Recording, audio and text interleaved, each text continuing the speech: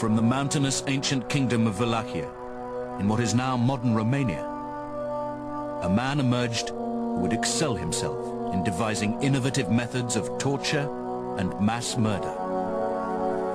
He had power of life and death over all of his subjects. He inspired a marvelous horror story, and it's an unusual horror story in that it was real. In a bloody 6-year reign, the ruler of this kingdom brought terror to citizens and foreigners alike. Prince Vlad Dracula was more than just the inspiration for the bloodthirsty vampire of legend. To this day, he's still referred to as Vlad Ţepeş, Vlad the Impaler, in memory of his favorite method of killing.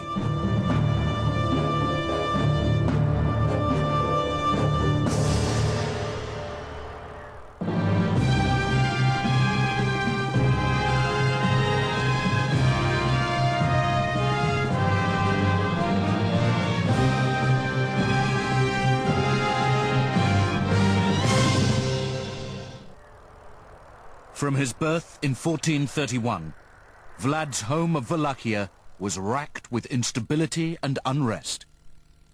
Wallachia in the 15th century was a small and backward principality. It faced two great powers, the Ottoman Empire to the south of the Danube, and then the Kingdom of Hungary to the west. So the scene was set for a conflict between the two great powers, and it was in between these powers that the story of Vlad unfolds. As son of the Prince of Wallachia, Vlad was initiated into the Christian Order of the Dragon, a select group of European royalty dedicated to crusading against the infidel Turks and defending an empire in the name of the cross. The Ottoman Turks, they were the most successful fighters for Islam in the 15th century. Nobody could rival them in terms of spreading the religion. As head of the order, his father was known as Dracul, meaning the dragon. Vlad was very proud of the fact that his father got this very select honor. So he called himself Dracula, which means son of him who had the Order of the Dragon.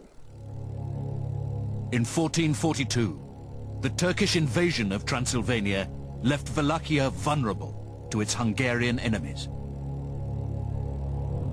With his throne under threat, Vlad's father made a deal with the Ottoman Sultan. Wallachia went through a series of rulers rather rapidly, and it was in the interests of the Ottoman Sultan to keep them under control. They didn't try to overrun and conquer the land. They tried instead to extract tribute from the Wallachs and to demand troops from them if they needed them for their army. To seal the deal, Vlad's father sent his 2 young sons as tribute to the Sultan in Adrianople, right into the lion's den. You had to leave an insurance policy. And the best insurance in this case was to leave your 2 sons on the premise that you wouldn't dare go to war and risk the lives of your sons. But as a matter of fact, the father did and knew what he was doing. We have a letter from the father to the citizens of the town in Transylvania saying, "How can you doubt my convictions? I've sacrificed my own sons in the Christian cause." Vlad was 13 and a hostage in a strange land. You have to think about this for a moment. Look, you're a young boy, your father leaves you, you're bereft of your mother, mother goes back with the father. You're among these Turks. You don't know Turkish. You don't know Islam. You're a Christian. I mean, it's a strange place, this weird religion. It definitely has affected him as a teenager. It could not have not affected his way of thinking. He had this hatred very much imprinted in him and this desire of revenge. Vlad's growing sense of abandonment and betrayal spawned a severe hatred for the Sultan and his court. The Sultan's eye was fixed firmly on Vlad and Radu as potential puppet rulers. They were being primed to take their native throne in the name of Islam. But Vlad was studying the enemy and biding his time. The most important thing was probably military, and I suspect that Vlad and Radu would have had a good military training in the Ottoman court. They would learn about warfare, particularly riding, how to fire a bow, swordsmanship, because being a member of the ruling class, which is what they were destined to become, meant also that you had to fight on the battlefield, and indeed you had to lead armies. And having learnt that, then they would have to learn the rudiments of Islam. It was here that Vlad witnessed the fear-inducing effect of public execution. Generally, executions were fairly public, because the whole purpose of them was to show the power of the Sultan and also to encourage people not to step out of line. Unlike Vlad, Radu had become fully indoctrinated into Ottoman culture and its army. His younger brother has given in to the Sultan and gone over to the Sultan and becomes a minion, a puppet. Vlad's motive primarily is to stop Islam and to maintain the independence as far as he could of his native Wallachia. He wanted to be ruler. His brother really accepted the Turkish way of life. He wasn't interested in war. Radu was not. He was interested in just being a prince and being pampered and leading the easy life.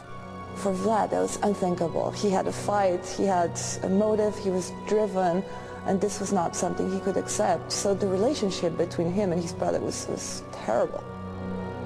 To Vlad, Radu was a traitor, never to be trusted again. In 1448, Vlad's father was murdered by the power-hungry Wallachian nobility in a plot to take the throne. After 6 long years in exile, Vlad's chance to rule had finally come. The Turks raised their army and put Vlad at the helm. He was to be the Sultan's new prince of Wallachia.